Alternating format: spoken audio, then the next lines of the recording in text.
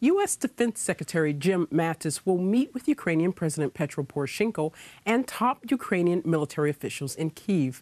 This will come only 2 days after the, quote, useful and constructive meeting between Volker and Russia's Vladimir Surkov that took place in Minsk.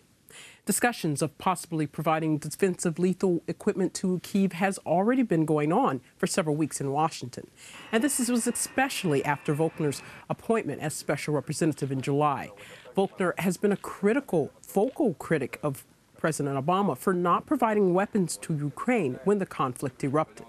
Although the meeting will occur in the midst of rising tensions between Washington and Moscow, it is yet to be seen if President Trump and his administration are ready to make a policy U-turn in regards to Ukraine.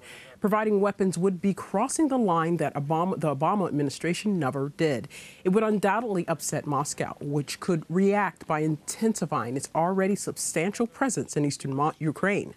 Moscow could also further step up its joint military exercises in Belarus, which are already massive and seen as a threat.